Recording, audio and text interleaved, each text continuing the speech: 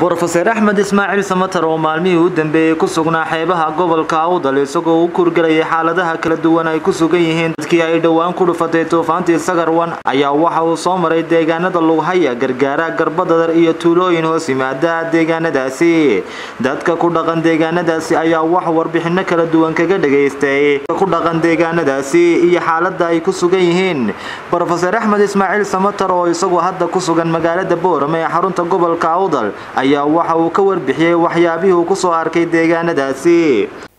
sababta aan u tagnay ugu weynna waxay ahayd in aan horta bal indhaha ku soo qabano la soo sheekaysano dadkii reer Somaliland ee xeebaha ku noolaa ilaa Xalimaale ilaa maxaan ku rahay Lughaya iyo inta u dhaxaysa iyo Boorama bal aan aragnade khasaaraha ugu weyn iyo dadkii sida ay uga soo kabanayaan duufaankii ballaadhnaa ee ku dhacay Dhawaan iyo noloshoodii kale caadiga ahayd sida ay u socoto 13 meelood ee aan soo joogsanay waxaan aragnay wax badan oo lagu farxo oo ah dad reer Somaliland ah oo isku kalsoon oo geed adayga oo noloshooda dul jooga inay wax qabsadaan oo is hagaajiyaan laakiin mashaqo weyn ayaa wadanka ka dhacday qaybtiisan baki iyo xamarta iyo xoorey iyo Garbadadar Caraweyn gargaara Lughaya Garissa farda lagu xir weerar aan soo aragnay waliba khaasatan dulka xeebaha ku dhow wax taariikhda lagu arkay waayahan ma ah marka waxaan soo aragnay dul badan oo aad iyo aad u mashaqaysan dadkii ay taagan yihiin magaalada caanka ah ee la yiraahdo Lughaya oo biyihii ay ka qaadin ka googooyay daadkii iyo duufaankii oo marka magaalada shayga ugu weyn ee maanta Lughaya haysata ay tahay biyo sida loo helayo magaalada in lagu soo celiyo sidii ay ahaan jirtay biyo nadiif ah gargaara biyo la'aan biyo nadiif oo la cabo saasay ula mid tahay meelo badan oo caynkaas marka anigu horta aad iyo aad ayaan uga xanuunsaday waxaan soo arkay laakiin de waxaan ididiilay galiyay dad geed adayga oo doonaya noloshii inay soo ceshadaan kaalmo weyn bay u baahan yihiin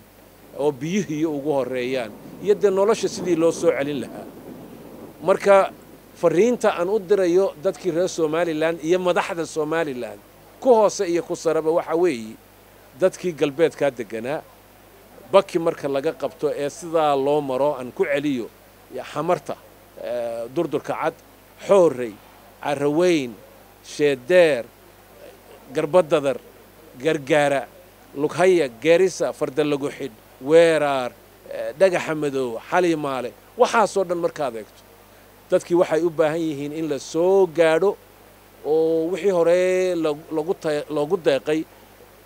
in ka badan ayay u baahan yihiin si ay nolosha uga adkaadaan oo ay u soo ceshadaan de noloshoodii hore oo ay badbaadaan ayaan soo arkay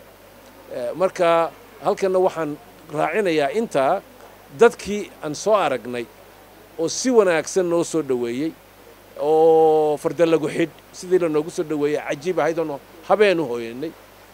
Lughaya oo habeen u hooyanay oo casho wanaagsan oo kalluunkii oo la soo qabtay oo la noo dibay la noo keenay yani deeqsinimadooda dadka aanu galbeedka ku soo aragnay iyadoo dharbaaxada googooye ay ku dhacday haddana ay yihiin dad deeqsinimadooda iyo dadnimadoodu halkii hore uun ay tahay dawladda Somaliland dadka reer Somaliland intooda kale waxa looga baahan yahay iyo adduunyaduba inay arintaas dib u eegaan oo dadka lagu caawiyo in xoolo cusub la geliyo oo ay noloshoodii soo ceshadaan wixii maanta ka dambeeyana ay quwad yeeshaan ay kaga adkaadaan haddii googooy ay ku soo noqdo Ilaahay kuma soo celiye intaasaan soo arkay وجمال عمر طبع تلفزيون عالمي Badacas 24 TV مقالة Boorama